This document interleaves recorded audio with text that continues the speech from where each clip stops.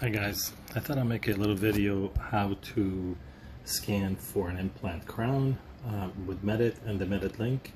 In the beginning you have to first pick a pre-scan of the jaw that you're working on and then pick a tooth.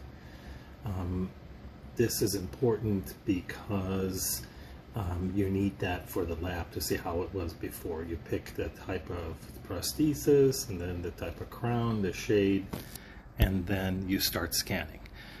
You take the healing abutment off, you scan the jaw that you're working on, and this will be your pre-scan. If you see on the upper left hand side, there is a little flag by the model. That's your pre-scan.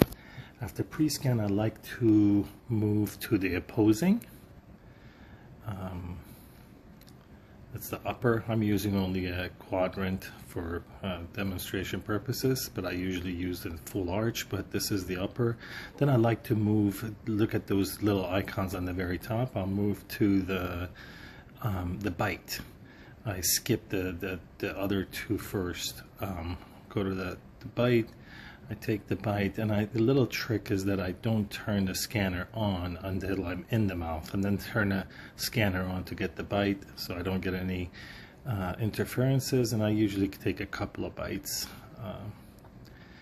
After that, I come back to the lower, and it's been duplicated, then I move to make sure it's duplicated, then I move to the scan body module.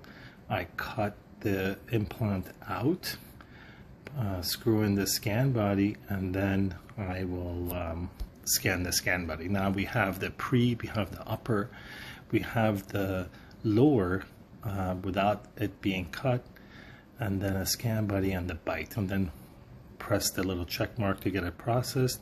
Then I'll open it to just make sure I have everything for the lab.